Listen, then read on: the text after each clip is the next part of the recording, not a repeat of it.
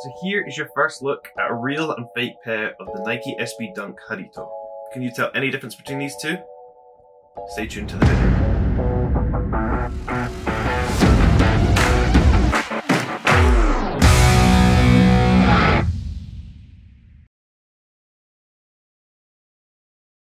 Hello and welcome back to the channel. Today we're taking a look at two pairs of NIKE SB Dunk Jarritos.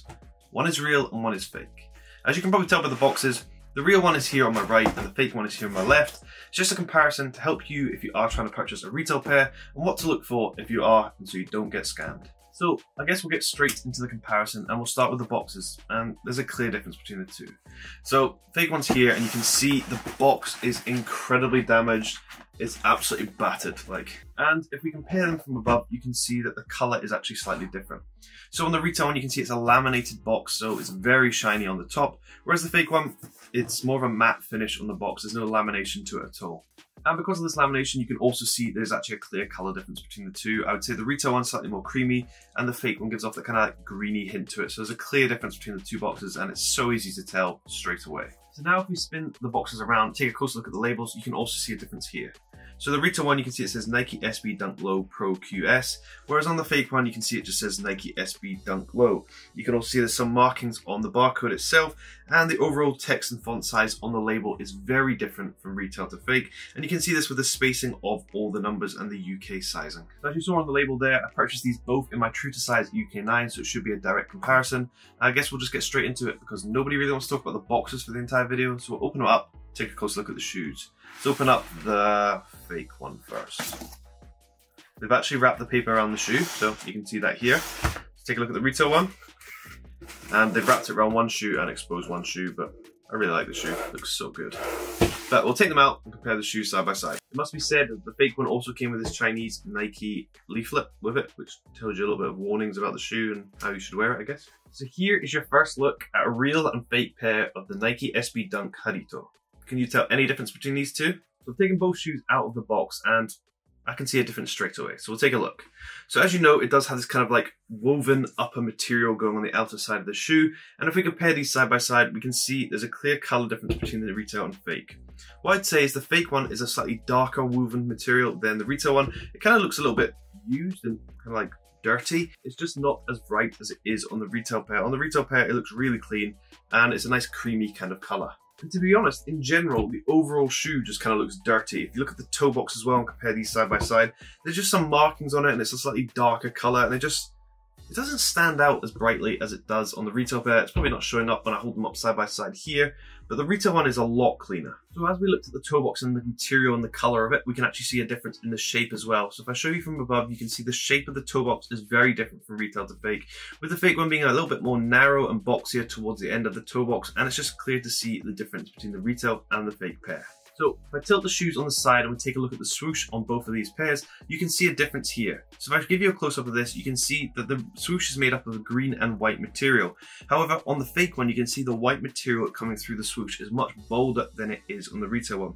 On the retail one, it kind of blends in with that green material above, but on the fake one, you can see it's pretty much divided equally between white and green material. So if we look at the embroidered symbol on the outer side of the heel and compare these side by side, you can see that they are different in shape. What I would say is the embroidery is a little bit cleaner on the retail one compared to the fake one, and the overall shape and sizing is different from retail to fake. However, from first glance, they are pretty close. So now if we spin the shoe to the back, take a look at the Jarrito's embroidered text at the back heel, we can see a clear difference between the retail and fake. When comparing them side by side here, you can see the Jarrito's text on the fake one is much chunkier and messier compared to the retail one. The retail one is actually really well done, it's really clean, and I'm very impressed with the embroidery. But the fake one, you can see it's much larger and just a little bit chunkier font text size. So on this pair in particular, they do come with 3 sets of spare laces, and they're not bagged, they're just tied to the original laces in the shoe.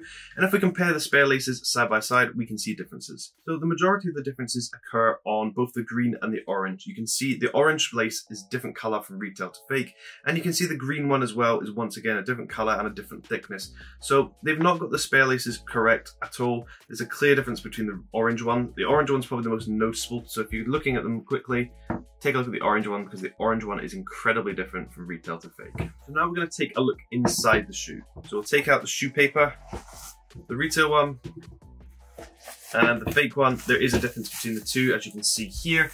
The fake one is a more laminated, lighter color compared to the retail one, which is a darker shoe paper on the inside. And then if we take out the insoles of both pairs, the fake one first, if I can get it out. It's really stuck in. This one was actually glued in, so I really hope the retail one isn't. I'm never going to get this out.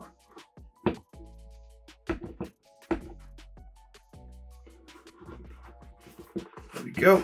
That took ages. So you can see there's a lot of details on the insoles when you're comparing them side by side, and we'll take a closer look at these details and see which ones are different. So firstly, we'll start with the NIKE SB Jarritos at the bottom heel. You can see the text and font size and the actual overall color is very different from retail to fake, and it's clearly more visible on the retail one compared to the fake one. And if you look at the flavors all over the insole, you can see that these are actually much larger on the retail one compared to the fake one, when they should be the same, and also the colors are more bright on the retail one compared to the fake one. Spinning the insoles upside down, you can see a clear difference.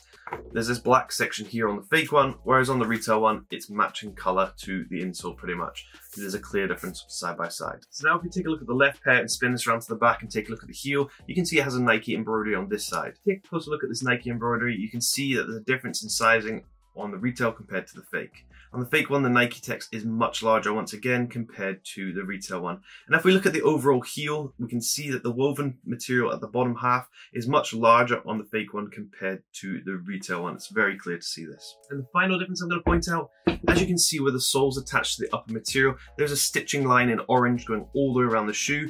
And if you look at the spacing that's provided for this stitching on the retail and the fake, you can see on the outer side, there's much more spacing given on the fake pair compared to the retail one. So you can pretty much see that the section cut for this stitching is much larger and wider compared to the retail pair. But these are small differences you're going to have to look for if you are trying to authenticate your pair. But I really hope this comparison has helped you if you are trying to purchase a retail pair, because this pair is so nice. Check out the details.